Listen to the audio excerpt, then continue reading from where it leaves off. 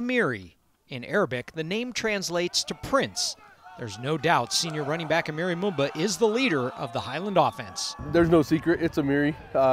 He's the guy. So, that's our focus, and he's really put on a lot of weight and strength, and he's taken the challenge that it's about. He's going to lead this team to the promised land of whatever that is, I guess. He rushed for over 1,800 yards last season, which is impressive for someone who didn't even take up the game until his freshman year. I didn't start playing organized football until high school, and it just started because me and middle school friends would go play in 8th grade, during COVID. We would go throw the ball around, and he's like, "You should come out for the team at the high school we're going to." And I was like, "Okay, I'll try out," and then I ended up here. I always wondered if he was going to come play, and a friend of his kind of got him out here, and his friend no longer plays, but he stuck with it. And just watching the way he's grown and the way he's matured on the field, he's a sponge. So it's been really impressive to watch him. I think I'm definitely more of a power back. I think I have a little speed behind me, but as much as bruise down the defense till they get tired. He's a tweener in the sense that he could be a great fullback, but he runs so well as a tailback.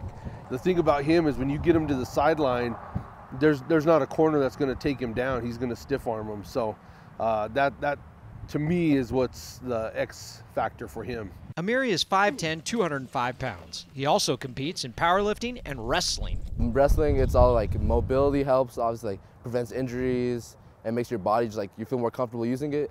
And it's also the mindset of wrestling, you're tired but you have to keep going. And then powerlifting correlates because I'm building strength, and I feel it when I'm running. I'm faster, I'm stronger. When people are going to tackle me, I almost don't feel it because of the strength I built from powerlifting. Mumba is quick to credit the offensive line for his yardage and touchdown total. It's not your traditional big old boys, but my line is fast, and they'll take the right angles so they can block whoever I need them to block. You can't run over 1,800 yards and not have a decent line, and I think last year there was not enough respect put on Amiri's name or our offensive line, and I'm kind of thinking this year there's a little attitude about that. Last year, Mumba ended the regular season with a 300-yard, 5-touchdown performance. His coach says Mumba could hold several school records before he's done. Highland has had great running backs, and obviously we've ran the ball all the time, but it's always been 2-3 running backs. To have one solid guy to have that many yards, we've yet to find it. There's not one guy that we can find that's had over 300 yards. So, as far as I'm concerned, and I'm an alum, he's getting those records because he's definitely deserved it.